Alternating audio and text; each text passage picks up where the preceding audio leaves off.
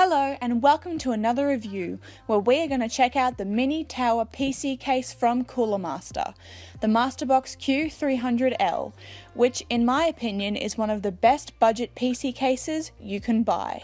It is a really good looking case that costs around $35 and comes with a high quality acrylic side panel, a pre-installed 120mm exhaust fan and a lot of other features.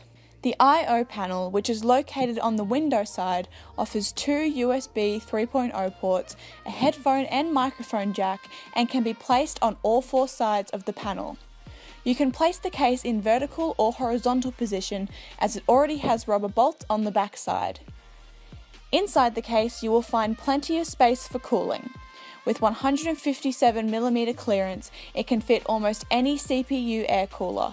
Or, if you want to water cool your system, it can also fit a 240mm radiator on the front and a 120mm one on the back.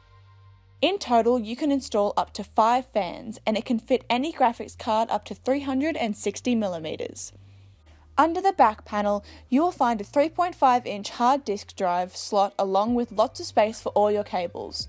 You can also put two 2.5-inch solid-state discs on the front, which are placed very nicely, giving awesome looks and optimal cable management. The front and top side have a magnetic dust filter, which are really easy to remove and clean, whereas the bottom has a rubber-fitted dust filter, which is a bit difficult to remove and refit. The whole case is made out of steel and doesn't have any plastic components. Overall, I can say that for its price tag, it has a really good quality build and offers really good looks and airflow to cool your hardware. I couldn't really find any cons about this case, apart from the fact that I would like it more if it had a tempered glass window instead of an acrylic one, which can be easily scratched and ruin the aesthetics of your PC.